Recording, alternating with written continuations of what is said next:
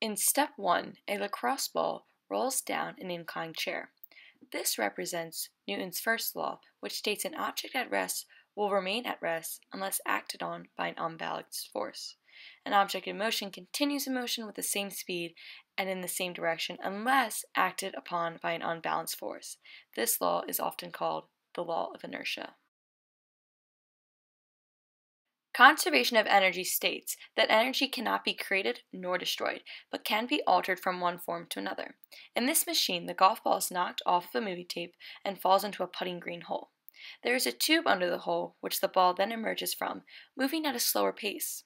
As it comes out of the tube and rolls downward on an incline, it increases its speed.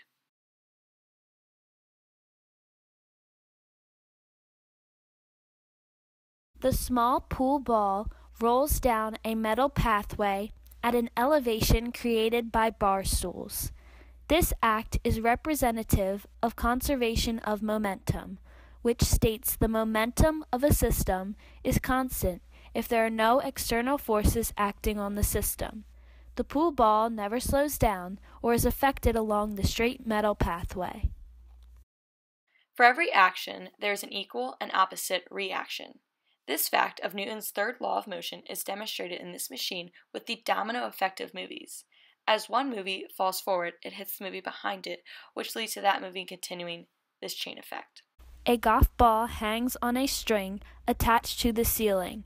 Before the golf ball lies a series of books, which are knocked over in a domino effect.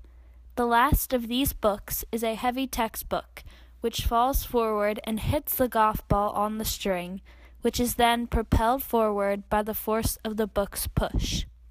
This represents Newton's second law of motion, which states that acceleration is produced when a force acts on a mass.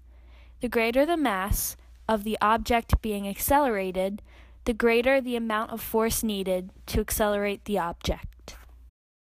Now let's take a look at the machine in action.